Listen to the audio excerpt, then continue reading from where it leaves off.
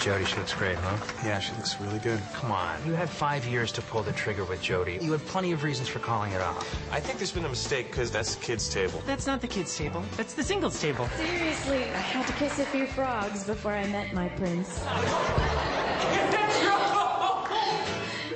What if the guy who could never commit Just the idea of marriage is just so permanent. finally took a chance? How did you get into environmental research? I wanted to do something that I really love. She's gorgeous, fun, she's a great person. At some point, you're just gonna have to close your eyes and jump. I've only known her for 6 weeks. You should be thanking God that a woman this fantastic would even consider you. You may kiss the bride.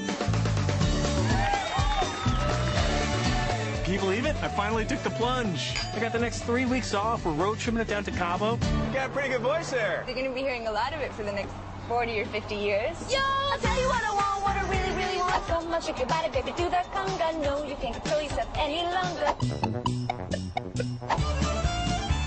They're so cute. That's us in 10 years. I hope it's more than 10 years. You're probably right. I'm really bad at math. Eddie, think fast! Ah! Honey, come on! You snorted. That's how I got the deviated septum.